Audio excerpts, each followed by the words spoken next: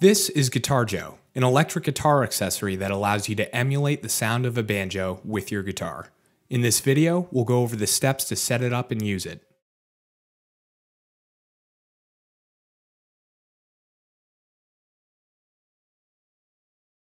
It's best to lay your guitar flat on your lap or on a table so you can get an overhead view when mounting Banjo. With the side screw loosened, slide the foot of the mounting base underneath the strings, making sure each dampener roughly lines up with the corresponding string. Press down so that the microsuction material underneath the mounting base holds to the body of the guitar. Now that it's mounted, make sure the dampeners perfectly line up with the strings. Then tighten the side screw so that it stays in place. You can position the mounting base other ways as well based on where space is available on your guitar. However, it should be positioned more towards the neck than the bridge to get the optimal banjo sound. Note that if your guitar strings are significantly farther away from the body than most guitars, you have the option of raising the main body higher. If possible, it's better to have the main body rest on the ledge of the mounting base so that if you take it off your guitar or swivel it out of the way, it will be easier to place it back on and be ready to play without having to make more adjustments. Use the adjusters to raise or lower the dampeners so that they gently touch each string.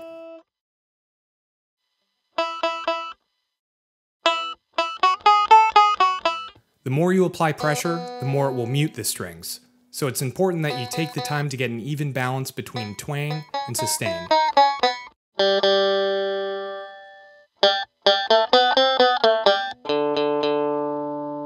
This D note is actually the lowest note on a banjo, so the A and the E strings will have a bit of a different sound to it, which can be interesting to experiment with. Listen to this example.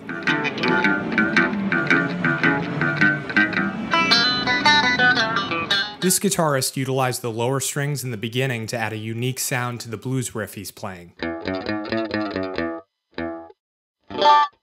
Keep in mind that the higher you go on the fretboard, the more the strings will pull away from the dampeners and produce less twang. Therefore, you should decide which span of frets you'll be playing on so you can base your adjustments on that. In this case, we just made adjustments so that we'd get the most ideal banjo sound on the first 7 frets. Since the pickups on your guitar produce different tones, try out each pickup to find the best sound.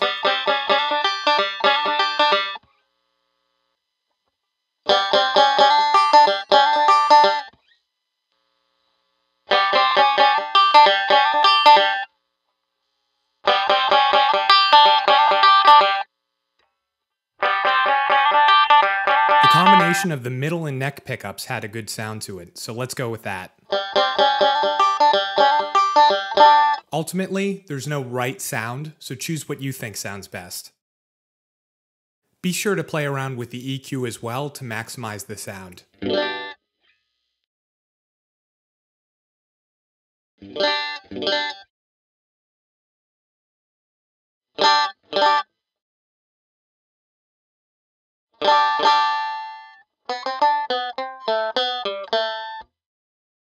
If you're noticing any high-pitched harmonics when you let certain notes ring out, try lowering the treble on your amp a bit.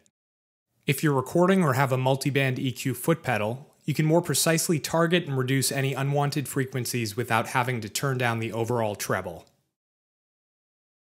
If the microsuction gets dirty and doesn't stick to your guitar as well as it used to, take a clean, damp cloth and wipe off any dust or particles.